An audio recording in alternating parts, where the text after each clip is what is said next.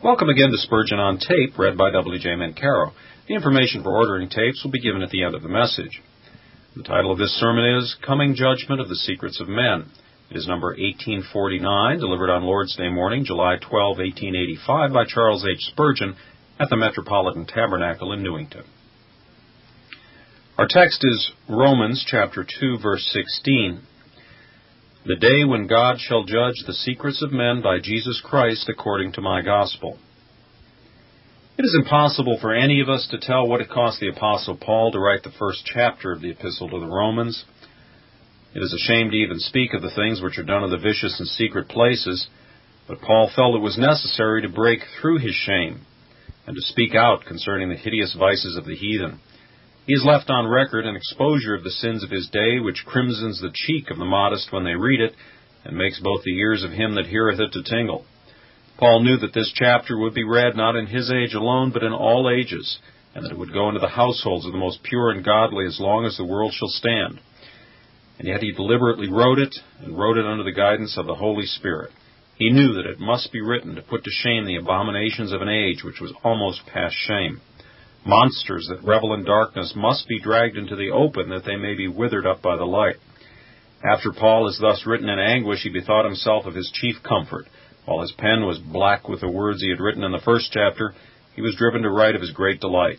He clings to the gospel with a greater tenacity than ever. As in the verse before us, he needed to mention the gospel. He did not speak of it as the gospel, but as my gospel. God shall judge the secrets of men by Christ Jesus according to my gospel. He felt he could not live in the midst of so depraved a people without holding the gospel with both hands and grasping it as his very own. My gospel, saith he. Not that Paul was the author of it, not that Paul had an exclusive monopoly of its blessings, but that he had so received it from Christ himself and regarded himself as so responsibly put in trust with it that he could not disown it even for an instant. So fully had he taken it into himself that he could do not less than call it my gospel. In another place he speaks of our gospel, thus using a possessive pronoun to show how believers identify themselves with the truth which they preach. He had a gospel, a definite form of truth, and he believed in it beyond all doubt, and therefore he spoke of it as my gospel. Herein we hear the voice of faith, which seems to say, though others reject it, I am sure of it, and allow no shade of mistrust to darken my mind. To me it is glad tidings of joy. I hail it as my gospel. If I be called a fool for holding it, I am content to be a fool, and to find all my wisdom in my Lord. Should all the forms that men devise assault my faith with treacherous art, I'd call them vanity and lies, and bind the gospel to my heart. Is not this word my gospel the voice of love? Does he not by this word embrace the gospel as the only love of his soul, for the sake of which he had suffered the loss of all things, and did count them but dung, for the sake of which he was willing to stand before Nero and proclaim even in Caesar's palace the message from heaven? Though each word should cost him a life, he was willing to die 1,000 deaths for the holy cause.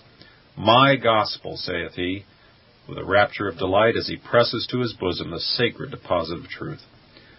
My gospel. Does not this show his courage, as much to say, I am not ashamed of the gospel of Christ, for it is the power of God unto salvation to everyone that believeth. He says, my gospel, as a soldier speaks of my colors or my king. He resolves to bear this banner to victory and to serve this royal truth, even to the death. My gospel. There's a touch of discrimination about the expression. Paul perceives that there are other gospels, and he makes short work with him, for he saith, though we or an angel from heaven preach any other gospel unto you than that which we have preached unto you, let him be accursed. The apostle was of a gentle spirit. He prayed heartily for the Jews who persecuted him, and yielded his life for the conversion of the Gentiles who maltreated him. But he had no tolerance for false gospelers. He exhibited great breadth of mind, and to save souls he became all things to all men. But when he contemplated any alteration or adulteration of the gospel of Christ, he thundered and lightened without measure. When he feared that something else might spring up among the philosophers or among the Judaizers that should hide a single beam of the glorious Son of Righteousness, he used no measured language, but cried concerning the author of such a darkening influence, let him be accursed. Every heart that would see men blessed whispers an Amen to the apostolic malediction. No greater curse can come upon mankind than the obscuration of the gospel of Christ.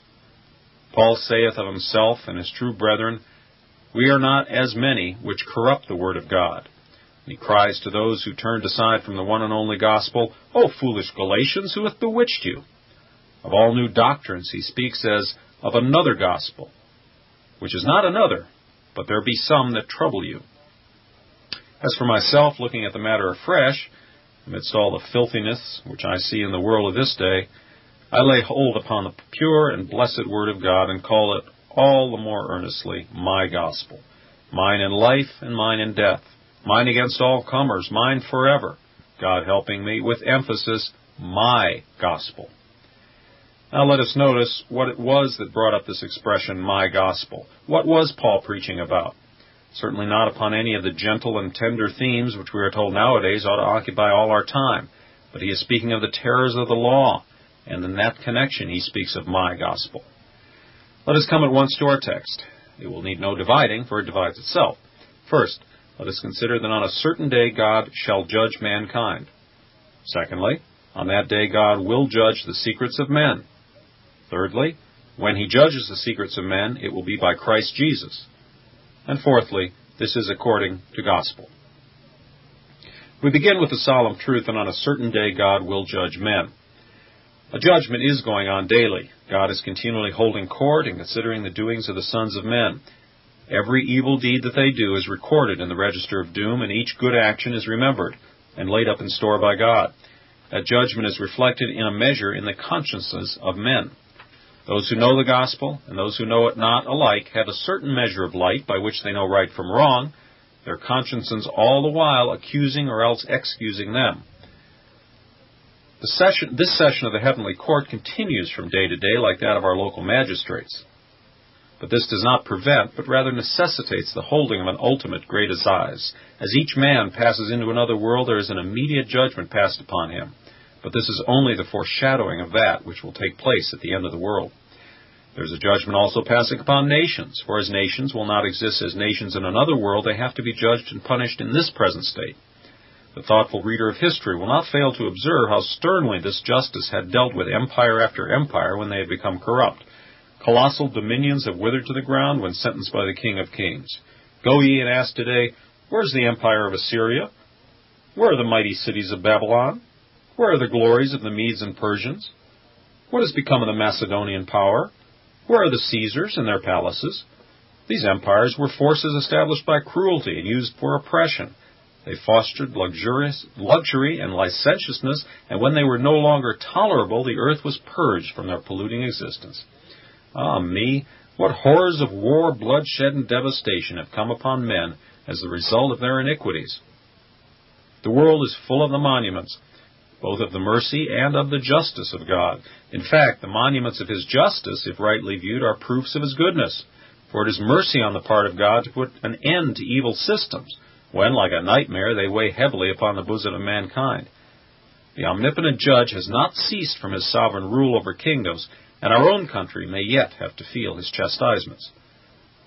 We have often laughed among ourselves at the idea of the New Zealanders sitting on the broken arch of London Bridge amid the ruins of this metropolis, but is it quite so ridiculous as it looks? Is it more than possible it will be realized if our iniquities continue to abound? What is there about London that it should be more enduring than Rome? Why should the palaces of our monarchies be eternal if the palaces of Koyunjuk have fallen? The almost boundless power of the pharaohs has passed away, and Egypt has become the meanest of nations. Why should not England come under like condemnation? What are we? What is there about our boastful race, whether on this side of the Atlantic or the other, that we should monopolize the favor of God? If we rebel and sin against him, he will not hold us guiltless, but will deal out impartial justice to an ungrateful race. Still, though such judgments proceed every day, yet there is to be a day, a period of time, in which, in a more distinct, formal, public, and final manner, God will judge the sons of men. We might have guessed this by the light of nature and of reason. Even heathen peoples have had a dim notion of a day of doom. But we are not left to guess at it. We are solemnly assured of it in the Holy Scripture. Accepting this book as the revelation of God, we know beyond all doubt that a day is appointed in which the Lord will judge the secrets of men. By judging is here meant all that concerns the proceedings of trial and award. God will judge the race of men, that is to say, first there will be a session of majesty, and the appearing of a great white throne, surrounded with pomp of angels and glorified beings. Then a summons will be issued, bidding all men to come to judgment, to give their final account. The heralds will fly through the realms of death and summon those who sleep in the dust. For the quick and the dead shall all appear before that judgment seat. John says, I saw the dead, small and great, stand before God. And he adds, the sea gave up the dead which were in it, and death and hell delivered up the dead which were in them. Those that have been so long buried that their dust is mingled with the soil and has undergone 1,000 transmutations shall nevertheless be made to put in a personal appearance before the judgment seat of Christ. What an issue will that be! You and I and all the myriads of our race shall be gathered before the throne of the Son of God. Then, when all are gathered, the indictment will be read, and each one will be examined concerning things done in the body, according to that he hath done. Then the book shall be opened, and everything recorded there shall be read before the face of heaven. Every sinner shall then hear the story of his life published to his everlasting shame. The good shall ask no concealment, and the evil shall find none. Angels and men shall then see the truth of things, and the saints shall judge the world. Then the great judge himself shall give the decision. He shall pronounce sentence upon the wicked and execute their punishment. No partiality shall there be seen. There shall be no private conferences to secure immunity for nobles, no hushing up of matters, that great men may escape contempt for their crimes. All men shall stand before the one great judgment bar. Evidence shall be given concerning them all, and a righteous sentence shall go forth from his mouth, who knows not how to flatter the great. This will be so, and it ought to be so. God should judge the world because he is the universal ruler and sovereign. There has been a day for sinning, there ought to be a day for punishing. A long age of rebellion has been endured, and there must be a time when justice shall assert her supremacy. We have seen an age in which reformation has been commanded, in which mercy has been presented, in which expostulation and entreaties have been used. And there ought to at last come a day in which God shall judge both the quick and the dead, and measure out to each the final result of life. It ought to be so for the sake of the righteous. They have been slandered. They have been despised and ridiculed. Worse than that, they have been imprisoned and beaten, and put to death times without number. The best have had the worst of it, and there ought to be a judgment to set these things right. Besides the festering iniquities of each age, cry out to God that he should deal with them. Shall such a sin go unpunished? To what end is there a moral government at all? And how is its continuance to be secured if there be not rewards and punishments in a day of account? For the display of his holiness, for the overwhelming of his adversaries, for the rewarding of those who have faithfully served him, there must be and shall be a day in which God will judge the world. Why doth it not come at once? And when will it come? The precise day we cannot tell. Man nor angel knoweth that day, and it is idle and profane to guess at it, since even the Son of Man, as such, knoweth not the time. It is sufficient for us that the judgment day will surely come. Sufficient also to believe that it is postponed on purpose to give breathing time for mercy and space for repentance. Why should the ungodly want to know when that day will come? What is that day to you? To you should it be darkness and not light. It shall be your day of consuming as stubble fully dry. Therefore bless the Lord that he delayeth his coming, and reckon that his long suffering is for your salvation. Moreover, the Lord keeps the scaffold standing till he hath built up the fabric of his church. Not yet are the elect all called out from among the guilty sons of men. Not yet are all the redeemed with blood, redeemed with power, and brought forth out of the corruption of the age into the holiness in which they walk with God. Heretofore the Lord waiteth for a while. But do not deceive yourselves, the great day of his wrath cometh on apace, and your days of reprieve are numbered. 1 day is with the Lord as 1,000 years, and 1,000 years is 1 day. Ye shall die perhaps before the appearing of the Son of Man, but ye shall see his judgment seat for all that, for ye shall rise again as surely as he rose.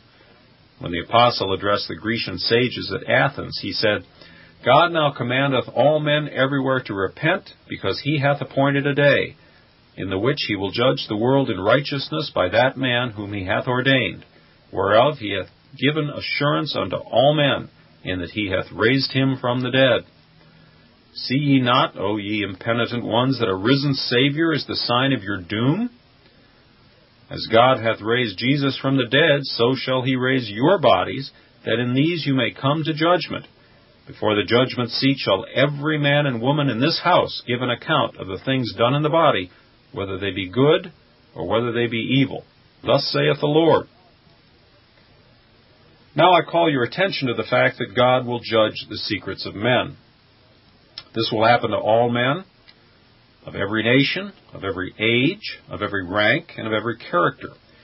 The judge will, of course, judge their outward acts, but these may be said to have gone before them to judgment.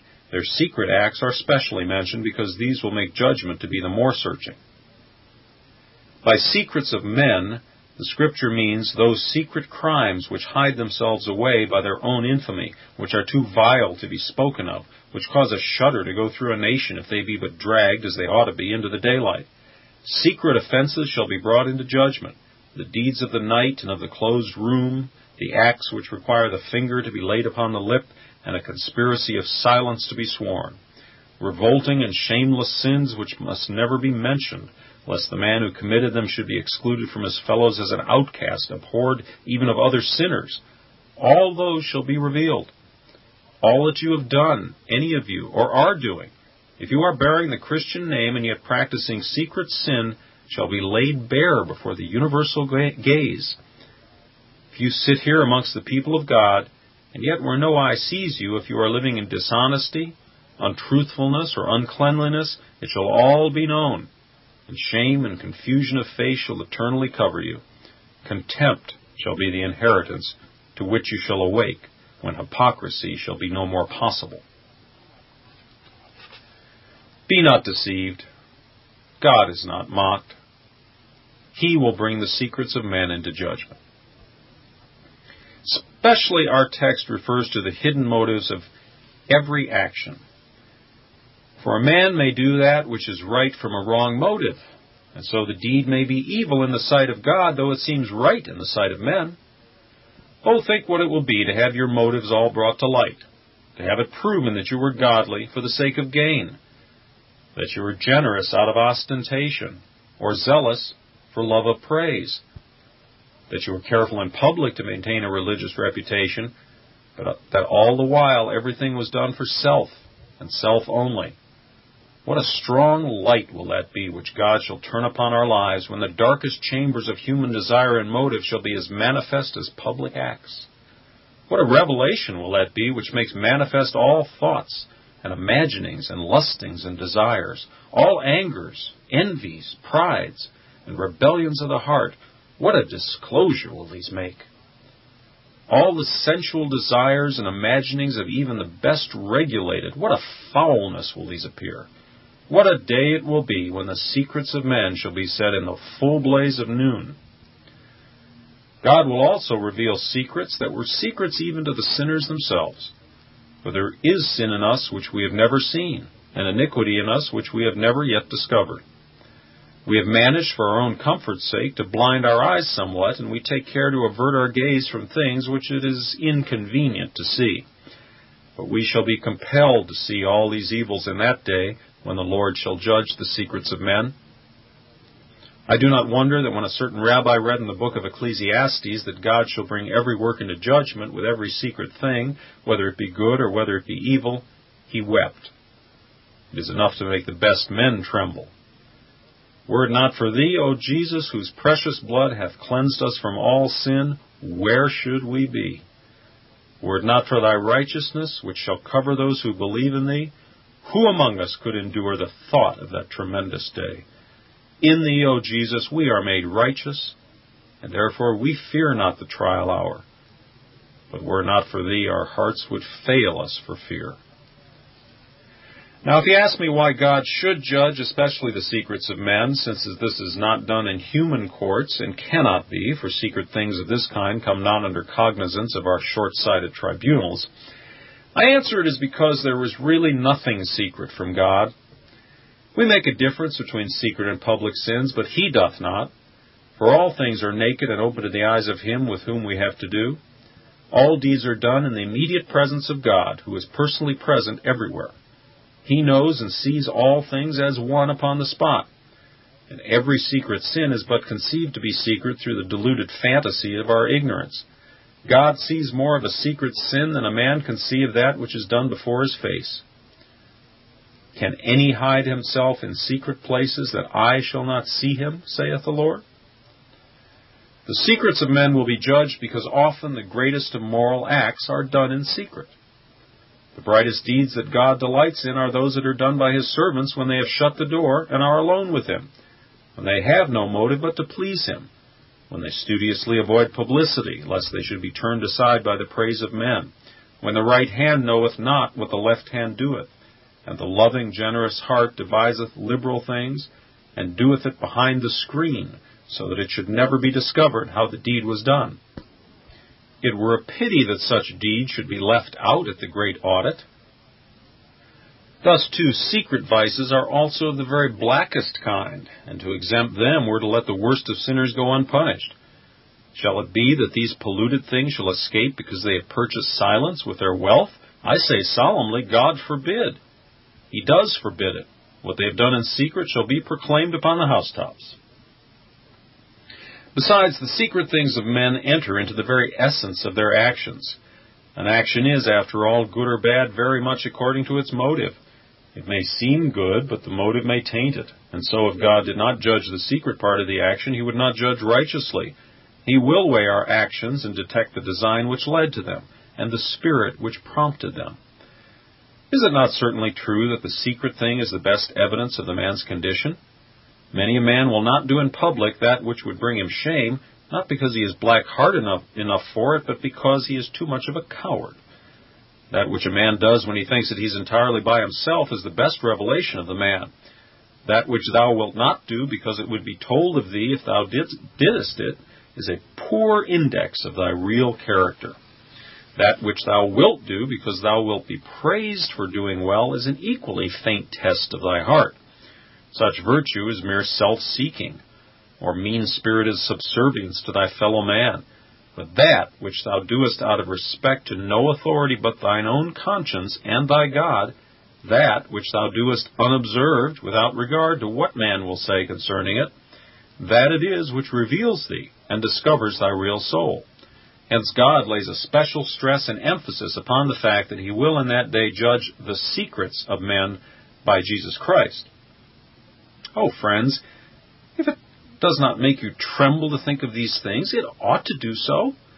I feel a deep responsibility of preaching upon such matters, and I pray God of his infinite mercy to apply these truths to our hearts, that they may be forceful upon our lives. These truths ought to startle us, but I am afraid we hear them with small result. We have grown familiar with them, and they do not penetrate us as they should. We have to deal, brethren, with an omniscient God, with one who once knowing never forgets, with one to whom all things are always present, with one who will conceal nothing out of fear or favor of any man's person, with one who will shortly bring the splendor of his omniscience and the impartiality of his justice to bear upon all human lives. God help us where'er we rove and where'er we rest to remember that each thought, word, and act of each moment lies in that fierce light which beats upon all things from the throne of God. Another solemn revelation of our text lies in this fact, that God will judge the secrets of men by Jesus Christ. He that will sit upon the throne as the vice-regent of God and as a judge acting for God will be Jesus Christ. What a name for a judge! The Savior anointed, Jesus Christ. He is to be the judge of all mankind. Our Redeemer will be the umpire of our destiny. This will be, I doubt not, first for the display of his glory. What a difference there will be then between the babe of Bethlehem's manger, hunted by Herod, carried down by night into Egypt for shelter, and the King of kings and Lord of lords, before whom every knee must bow.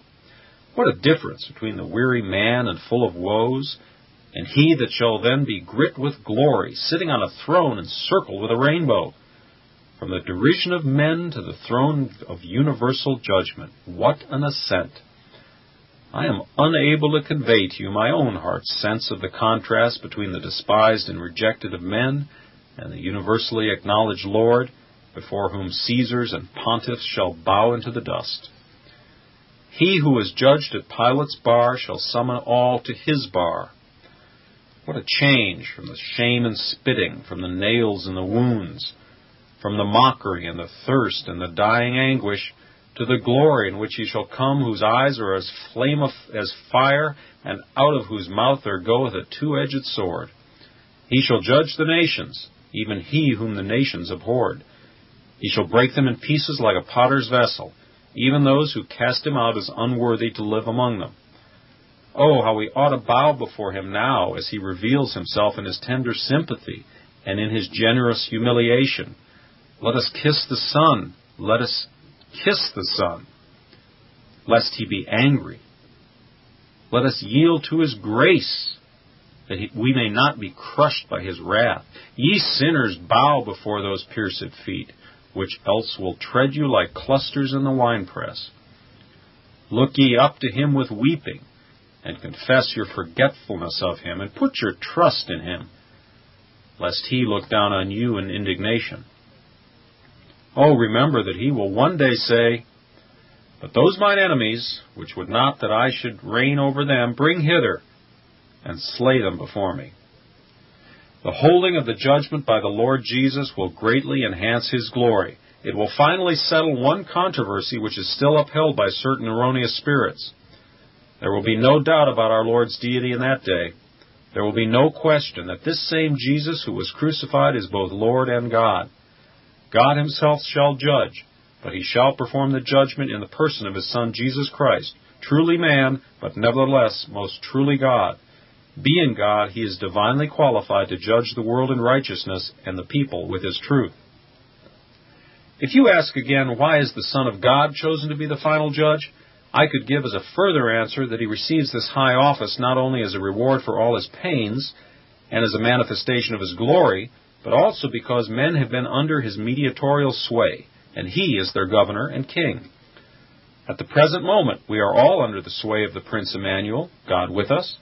We have been placed by an act of divine clemency, not under the immediate government of an offended God, but under the reconciling rule of the Prince of Peace. All power is given unto him in heaven and in earth. The Father judgeth no man, but hath committed all judgment unto the Son, that all men should honor the Son, even as they honor the Father.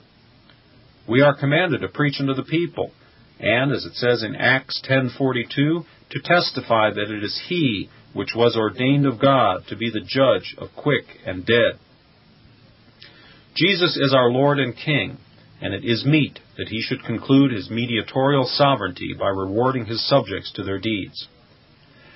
But I have somewhat to say unto you which ought to reach your hearts, even if other thoughts have not done so. I think that God has chosen Christ, the man Christ Jesus, to judge the world, that there may never be a cavil raised concerning that judgment. Men shall not be able to say, We were judged by a superior being who did not know our weaknesses and temptations, and therefore he judged us harshly, and without a generous consideration of our condition. No. God shall judge the secrets of men by Jesus Christ, who was tempted in all points like as we are, yet without sin. He is our brother, bone of our bone, flesh of our flesh, partaker of our humanity, and therefore understands and knows what is in men. He has shown himself to be skillful in all the surgery of mercy throughout the ages, and at last he will be found equally skillful in dissecting motives and revealing the thoughts and intents of the heart. Nobody shall ever be able to look back on that august tribunal and say that he who sat upon it was too stern because he knew nothing of human weakness. It will be the loving Christ, whose tears and bloody sweat and gaping wounds attest his brotherhood with mankind, and it will be clear to all intelligences that however dread his sentences, he could not be unmerciful. God shall judge us by Jesus Christ, that the judgment may be indisputable. But hearken well, for I speak with a great weight upon my soul. This judgment by Jesus Christ puts beyond possibility all hope of any after interposition.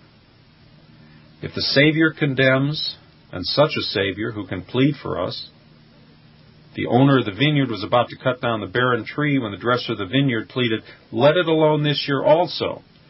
But what can come of that tree when the vine dresser himself shall say to the master, "It must fall, I myself must cut it down"? If your Savior shall become your judge, you will be judged indeed.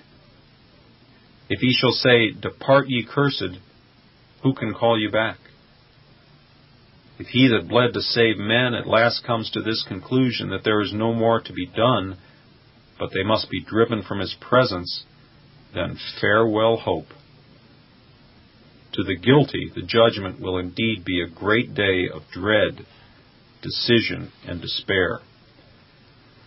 An infinite horror shall seize upon their spirits as the words of the loving Christ shall freeze their very marrow and fix them in the ice of eternal despair.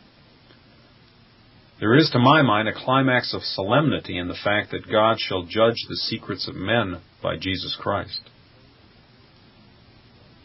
If your Savior shall become your judge, you will be judged indeed. Does not this also show how certain the sentence will be?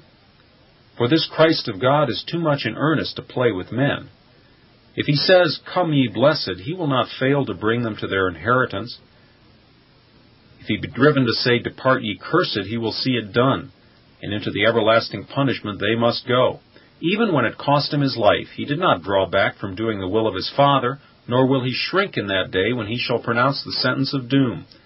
Oh, how evil must sin be, since it constrains the tender Savior to pronounce sentence of eternal woe.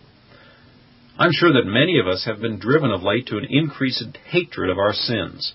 Our souls have recoiled within us because of the wickedness among which we dwell.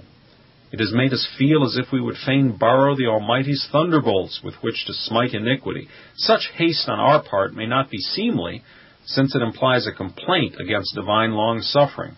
But Christ's dealing with evil will be calm and dispassionate, and all the more crushing. Jesus, with his pierced hand that bears the attestation of his supreme love to men, shall wave the impenitent away, and those lips which bade the weary rest in him shall solemnly say to the wicked, "Depart, ye cursed, into everlasting fire prepared for the devil and his angels." To be trampled beneath the foot which was nailed to the cross will be to be crushed indeed. Yet so it is, God shall judge the secrets of men by Jesus Christ. It seems to me as if God in this intended to give a display of the unity of all of his perfections. In this same man, Christ Jesus, the Son of God, you behold justice and love, mercy and righteousness, combined in equal measure. He turns to the right and says, "Come, ye blessed," with infinite suavity. And with the same lip, as he glances to the left, he says, "Depart, ye cursed." Men will then see at one glance how love and righteousness are one, and how they meet in equal splendor in the person of the well-beloved, whom God has therefore chosen to be judge of quick and dead. I have done, when you have borne with me a minute or two upon my next point, which is this. And all this is according to the gospel. That is to say, there is nothing in the gospel contrary to the solemn teaching. Men gather to us to hear us preach of infinite mercy and tell of the love that blots out sin, and our task is joyful when we are called to deliver such a message. But, oh, sirs, remember that nothing in our message makes light of sin. The gospel offers you no opportunity of going on in sin and escaping without punishment. Its own cry is, "Except ye repent, ye shall all likewise perish." Jesus has not come into the world to make sin less terrible. Nothing in the gospel excuses sin. Nothing in it affords toleration for lust or anger or dishonesty or falsehood. The gospel is as truly a two-edged sword against sin as ever the law can be. There is grace for the man who quits his sin, but there is tribulation and wrath upon every man that doeth evil. If ye turn not, he will whet his sword. He hath bent his bow and made it ready. The gospel is all tenderness to the repenting, but all terror to the obstinate offender. It has pardon for the very chief of sinners, and mercy for the vilest of the vile, if they will forsake their sins. But it is according to our gospel that he that goeth on in his iniquity shall be cast into hell. and he that believeth not shall be damned. With deep love to the souls of men, I bear witness to the truth, that he who turns not with repentance and faith to Christ shall go away into punishment as everlasting as the life of the righteous. This is according to our gospel. Indeed, we had not needed such a gospel if there had not been such a judgment. The background of the cross is the judgment seat of Christ. We had not needed so great an atonement, so vast a sacrifice, if there had not been an exceeding sinfulness in sin, an exceeding justice in the judgment, and an exceeding terror in the sure rewards of transgression. According to my gospel, saith Paul, and he meant that the judgment is an essential part of the gospel creed. If I had to sum up the gospel, I should have to tell you certain facts. Jesus, the Son of God, became man. He was born of the Virgin Mary, lived a perfect life, was falsely accused of men, was crucified, dead, and buried. The third day he rose again from the dead. He ascended into heaven and sitteth on the right hand of God, from whence he shall also come to judge the quick and the dead. This is one of the elementary truths of our gospel. We believe in the resurrection of the dead, the final judgment, and the life everlasting. The judgment is according to our gospel, and in times of righteous indignation, its terrible significance seemeth a very gospel to the pure in heart. Now, I mean this. I've read this and that concerning oppression, slavery, the treading down of the poor, and the shedding of blood, and I have rejoiced that there is a righteous judge. I've read of secret wickedness among the rich men of this city, and I've said within myself, thank God there will be a judgment day. Thousands of men have been hanged for much less crimes than those which now disgrace gentlemen whose names are on the lips of rank and beauty. Ah me, how heavy is our heart as we think of it. It has come like a gospel to us that the Lord will be revealed in flaming fire, taking vengeance on them that know not God, and that obey not the gospel of our Lord Jesus Christ. 2 Thessalonians 1:8. The secret wickedness of London cannot go on forever. Even they that love men best and most desire salvation for them cannot but cry to God, how long, great God, wilt thou forever endure this? God hath appointed a day in which he will judge the world, and we sigh and cry until it shall end the reign of wickedness and give rest to the oppressed. Brethren, we must preach the coming of the Lord, and preach it somewhat more than we have done, because it is the driving power of the gospel. Too many have kept back these truths, thus the bone has been taken out of the arm of the gospel. Its point has been broken, its edge has been blunted. The doctrine of judgment to come is the power by which men are to be aroused. There is another life. The Lord will come a second time. Judgment will arrive. The wrath of God will be revealed.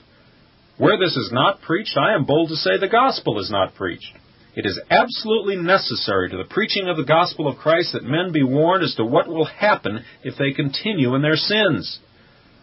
Ho, ho, Sir Surgeon, you are too delicate to tell the man that he is ill? You hope to heal the sick without their knowing it? You therefore flatter them, and what happens? They laugh at you. They dance upon their own graves. At last they die. Your delicacy is cruelty. Your flatteries are poisons. You are a murderer. Shall we keep men in a fool's paradise? Shall we lull them into soft slumbers from which they will awake in hell? Are we to become helpers of their damnation by our smooth speeches? In the name of God, we will not. It becomes every true minister of Christ to cry aloud and spare not, for God hath set a day in which he will judge the secrets of men by Jesus Christ according to my gospel.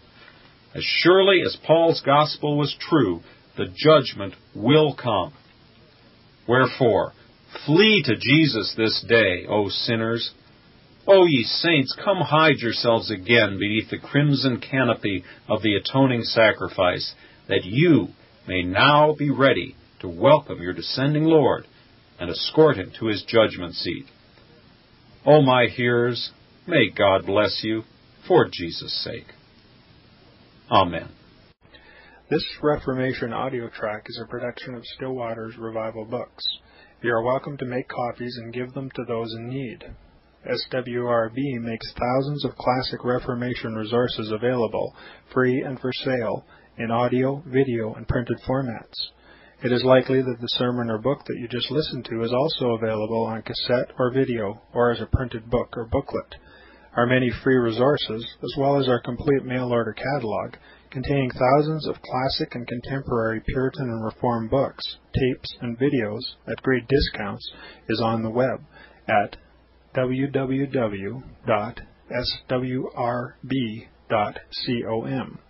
We can also be reached by email at swrb@swrb.com, by phone at 780-450-3730, by fax at 780-468-1096, or by mail at 4710-37A Avenue, Edmonton, that's Edmonton, Alberta, abbreviated capital A, capital B, Canada, T6L3T5. You may also request a free printed catalog.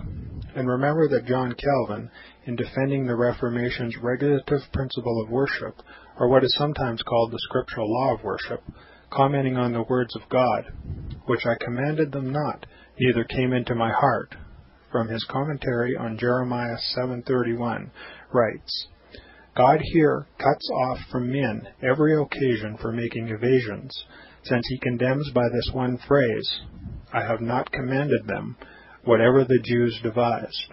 There is then no other argument needed to condemn superstitions than that they are not commanded by God. For when men allow themselves to worship God according to their own fancies, and attend not to his commands, they pervert true religion. And if this principle was adopted by the Papists, all those fictitious modes of worship in which they absurdly exercise themselves would fall to the ground. It is indeed a horrible thing for the Papists to seek to discharge their duties towards God by performing their own superstitions. There is an immense number of them, as it is well known, and as it manifestly appears. Were they to admit this principle, that we cannot rightly worship God except by obeying his word, they would be delivered from their deep abyss of error. The prophet's words, then, are very important, when he says that God had commanded no such thing, and that it never came to his mind, as though he had said that men assume too much wisdom when they devise what he never required, nay, what he never knew.